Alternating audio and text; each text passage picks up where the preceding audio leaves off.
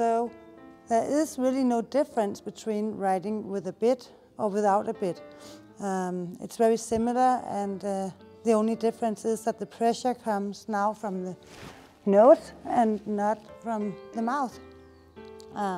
Often when I do clinics, I often do clinics with like dressage riders or jumping riders, and what I always get told after one of these clinics where people get allowed to try to ride with a bitless bridle is that my horse was riding better. My horse was collecting itself better, it was lifting up its back better, it was easier to stop, easier to back up. How can it be? And a lot of time people say my horse was like being more sturdy with his head. Instead of doing like this all the time, it was doing like this.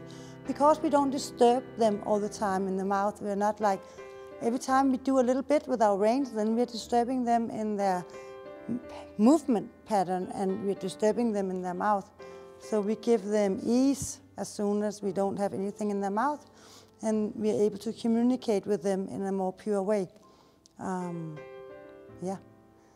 There's no difference at all when the horse gets used to it. But in the beginning, then the horse can be a little bit confused about the signals, and we can help the horse by, like, when we turn, take our hand out to the side, and turn, take our hand out to the side, because the signal and the pressure don't longer come from the mouth. It comes from, like, I take this rein, it comes from the side of the head. Take this rein, and it comes from the side of the head. See?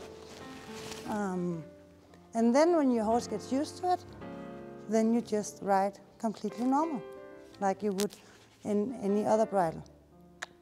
Again, your horse is so sensitive, it can feel a fly. So of course it can feel that you communicate with it in a bitless bridle. Good.